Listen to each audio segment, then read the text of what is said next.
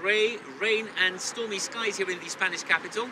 Let's just hope the weather does not set the tone for tomorrow's meeting. A meeting which will be taking place tomorrow at noon at this building behind me, the headquarters for the Ministerio de Asuntos Exteriores, where the Spanish Foreign Minister will be meeting with the 8 mayors of the Campo de Gibraltar, the president of the Mancomunidad de Municipios, and the high-level representative from the Junta de Andalucía.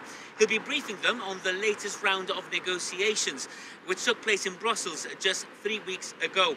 We're not expecting the Spanish Foreign Minister to make any new revelations at tomorrow's meeting, but what we are expecting is for all invited parties to once again bring their concerns to the Minister.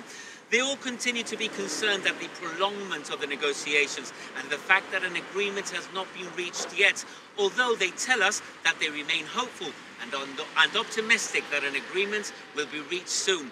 Someone who remains critical, though, is the mayor of Algeciras, who continues to protest the absence of the Campo de Gibraltar at the table, something shared with the Junta de Andalucía, who once again today have protested the fact that they're not present at those high-level meetings. They continue to argue that many of the issues being discussed are the competence and remit of the regional government and not of the state government. That meeting tomorrow will be taking place at noon.